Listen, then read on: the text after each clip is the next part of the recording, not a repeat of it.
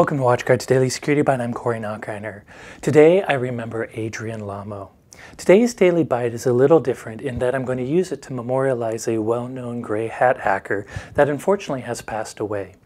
Over the weekend, I learned that Adrian Lamo, a well-known gray hat hacker, passed away in his apartment in Wichita, Kansas for undisclosed reasons so far, but it doesn't look like foul play. Unfortunately, Adrian Lamo was only 37 years old. Now, if you haven't heard of Adrian Lamo, he was an infamous and well-known hacker who actually grew to fame early in my career as a network security analyst here at WatchGuard. He's most known for, in 2002, hacking the New York Times, and he was often called the homeless hacker because at the time he didn't have a place of residence. He would hang out on friends' couches or just live wherever he could, but during the daytime he would find open Wi-Fi access points and use an old laptop to find security vulnerabilities in well-known organizations.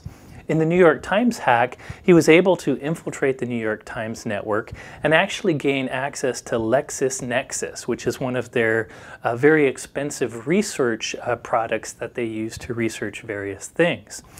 Now, what's strange about Adrian is he was never a black hat hacker. He didn't do this to actually hijack companies and steal anything. Rather, after he would hack them, he would then go to the company and tell them their vulnerabilities, and he wouldn't charge them. In fact, he wouldn't take any sort of money for finding these vulnerabilities, but he did tend to make them public by going to the press after.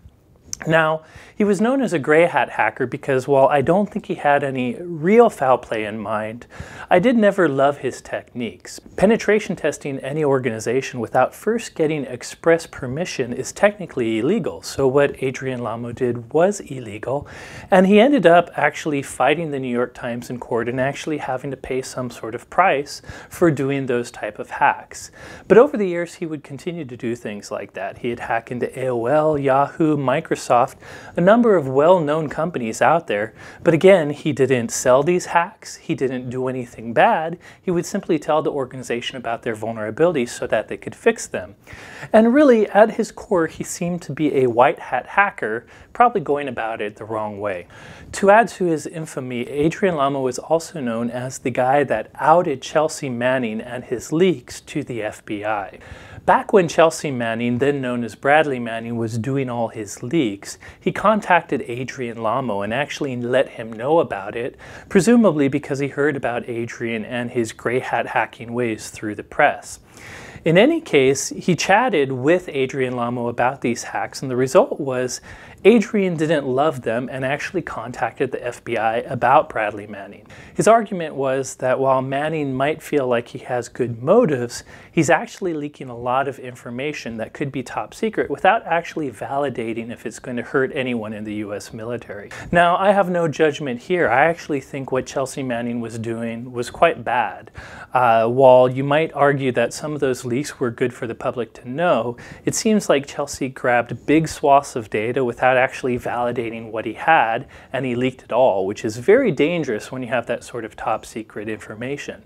And it's one of the differences I personally have between Chelsea Manning or Edward Snowden, who at least validated some of the information he shared before deciding to do so.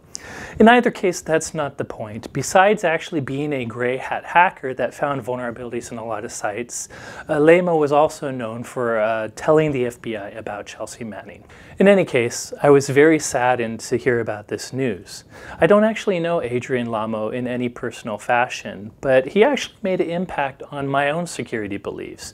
You know, he was one of the hackers I followed early on in my security career, and while I didn't always agree with some of his ends, I ultimately thought he actually wanted to improve people's security and thought he was a good guy that used bad techniques.